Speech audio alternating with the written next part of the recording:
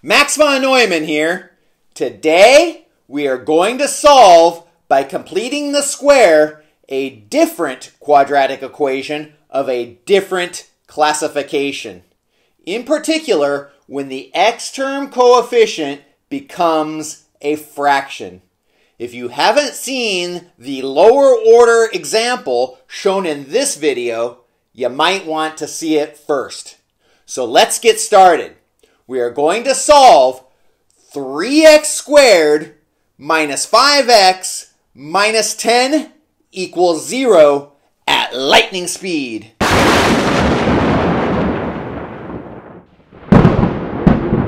Okay, let's roll over this problem. Now note that this equation, this quadratic equation, we have already preset the y equals to 0. So y equals 0 here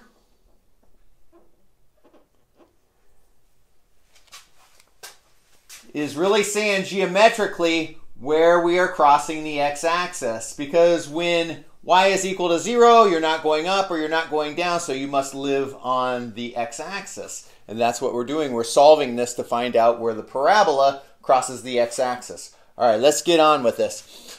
The first step, divide by leading x squared coefficient. So the leading x squared coefficient here is 3. So we are going to divide everything by 3. Divide by 3, divide by 3, divide by 3, and divide the 0 by 3, which will get us 0. And rewrite our new statement. So our new statement is x squared minus 5/3 x minus 10/3 equals 0.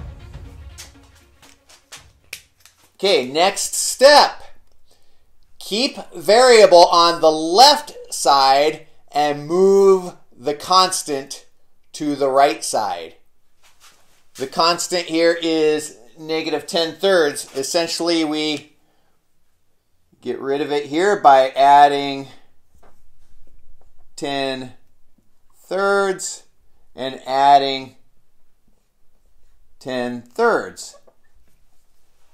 Okay, let's quickly show what we have here, and we'll leave an empty space for the completing of the square. So this is what we have now.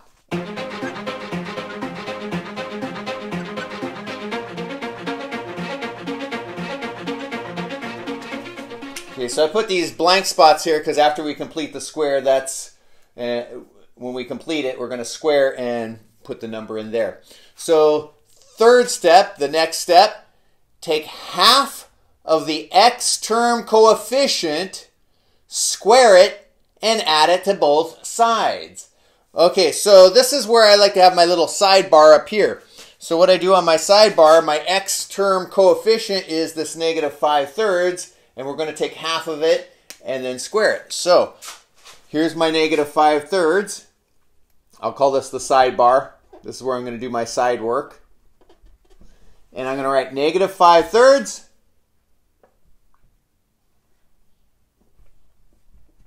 And we're going to multiply that by 1/2. That's taking half of it. Dividing by 2 or multiplying by 1/2 is essentially the same thing. And this is equal to negative 5/6. And then we have to square it. This is where we get the completing of the square part to get 25/36. We're going to complete here by adding 25/36 to this side. And to keep the equation balanced, we add 25/36 to this side. Okay, our next step. factor the perfect square on the left side using the saved number up here. I'll show you the saved number in a second. And then do the math on the right side. Okay, so the saved number, this is the save here. Okay, so this is easy to factor. If you've saved this negative 5, 6, you can demonstrate it by just multiplying x minus 5, 6 times x minus 5, 6 times itself. You can do a demonstration just to prove it's true, but that's going to get you this up here. So a good way to test yourself is multiply this, do a multiplication, x minus 5, 6 times x minus 5, 6, and make sure you get this back. Every time you get it back, you know you're doing it correct. Okay, now on this side, we have to just do the math over here. Sometimes people find a little difficulty because that's why this is the next stage or a different classification, is because if you have a fraction here, people get a little more confused sometimes. All right, so what I'm going to do over here is I'm going to quickly add these. I'm going to sidebar this. So 10 thirds plus 25, 36. Okay, so 10 thirds plus 25, 36. Now some teachers skip this because they're like, you're either tapping it into your calculator or they claim, well, you should know your your fractions, be able to add them. But we need to clarify as much as we can. Now if you multiply by 1, you don't change the value. So we're going to multiply this by 1, this 10 thirds, but it's going to be a sneaky one. We're going to do a video on a sneaky one at another point in time. But imagine here that you just multiply by 12 over 12. So I'm going to put, right here, I'm going to put 12 over 12. That's why I call it a sneaky one. Because 12 over 12 is 1, and 1 times anything is still the same. But when you multiply the top, you're going to get 120 over 36. Hence getting the, I picked 12 for a reason because I need the common denominator. 12 times 3 is 36 plus 25, 36. And then when I add the tops, we're ultimately going to get 120. So it's going to be 145 over 36. Okay, so over here, after we do the mathematics on the right-hand side, we're going to get 145 over 36. 145 over 36. All right. Now the next step. Take the square root of both sides while putting a plus or minus sign in front of the square root sign on the right-hand side. So I'm going to take the square root of both sides here. The square root undoes the square. That's the whole point of this. So if I take the square root of this side in red, and then I take the square root of this side, make sure to put a plus or minus in front of that. Plus or minus indicating this 2 up here means that we're going to have 2 solutions. So the 2 solutions are in particular where the 2 spots where it's crossing the x-axis. Of course, we're going to have cases where it either touches the x-axis or it doesn't touch it at all, but we'll discuss those ones at a later time.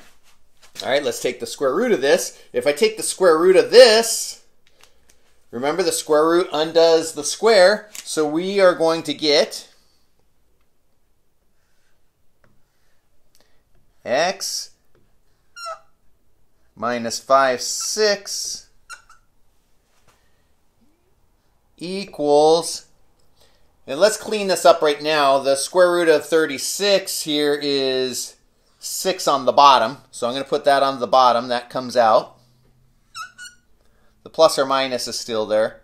And then we can't get the 145 out of the square root. There's nothing inside there that's a perfect square. So essentially what we have right now is we have x minus 5/6 is equal to plus or minus the square root of 145 over 6. All right, so now what we're going to do is we're going to add 5/6 to both sides. So essentially, I'm going to add 5/6 here and add 5/6 here. So let's carry this up to the top here. Let's carry this up to where we have some empty space. All right. So now what I'm going to do is, again, what we're going to do is add 5/6 to both sides. So let me see if I can squeeze this in. Add 5/6 to this side, which nullifies it, because this is the next step where we isolate the x on the left-hand side by adding or subtracting the constant. This is the constant here. And then over here we're adding 5/6. When we get our bigger board, we're going to be able to work this a little better. I can stretch this out. All right, so this goes away, and what's going to leave over here is x equals, we've isolated the x, and then it's going to be 5/6 plus or minus square root of 145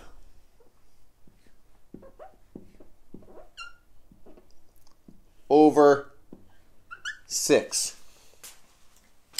Or we can, oh, by the way, this 5/6 here is going to be your axis of symmetry. You might have learned it already as a negative b over 2a, but if you just do completing the square, and you can isolate this little part over here, the negative b and the quadratic formula in the future, but if you can isolate that, that's the axis of symmetry, because what's going on here is you're adding this amount to 5/6, and you're subtracting that amount from the 5/6, and you know that it's from a point of symmetry because the parabola is symmetrical. So we can already locate that. Now other people like to write this as using the common denominator of a 6. So you can either find, if you're looking for solutions in the back of your book, it could be either one of these. I don't have a favorite in particular. They're both good for me. So this is the other way of writing it. 5 plus or minus the square root of 145 over 6. All right, now we would go to our calculator at this point. Maybe that's the answer that they want on your test or on your homework, but we're interested more from a, I guess, an engineering point of view or something, that we want to know where this is on the graph. So I need that square root of 145, so I would put in square root of 145 into my calculator, and as you see, the square root of 145 is going to be 12.04. So let's write that over here real quickly. Square root of 145 is approximately 12.04. Okay, so let's quickly do the math. Of course, we're going to be using our calculator for a lot of these, but you know, we want to really indicate here what is what. So let's separate these. I'm a big fan of that, so I like to separate. 5 plus square root of 145 is equal 6, but remember that's 12.04, so it's going to really be one of the x's is going to be 5 plus 12.04 over 6, and the other x is going to be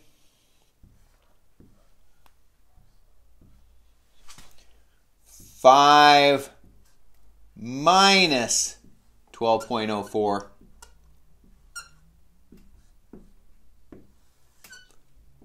over 6. All right, so now we know we have these two solutions here. These are solutions in particular, but what we want to do is we want to do the quick math in the calculator, and I'll just go ahead and punch these out for you. This x here is going to end up being x equals 2.84.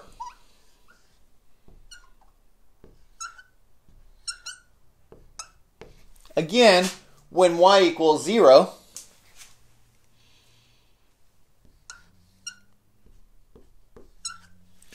And this one over here is going to be negative 1.17. So this one's going to be x equals negative 1.17, again, when y equals 0.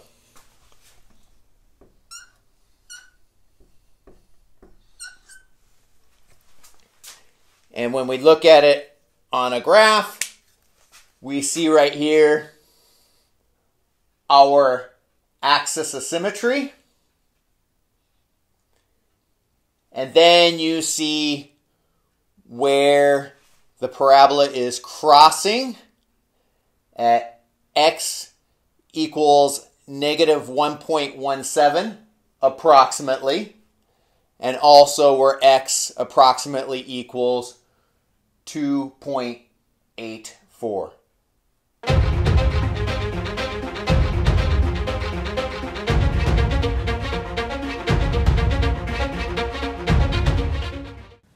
All right, that squashes that problem. I hope we accomplished getting all the necessary details in at lightning speed, or said in German, Lichtgeschwindigkeit. Every day, we work hard to reach our goal at Alien Institute to help build the scientific problem solvers of tomorrow. If you haven't done so already, strike the like, subscribe, and tap that notification bell.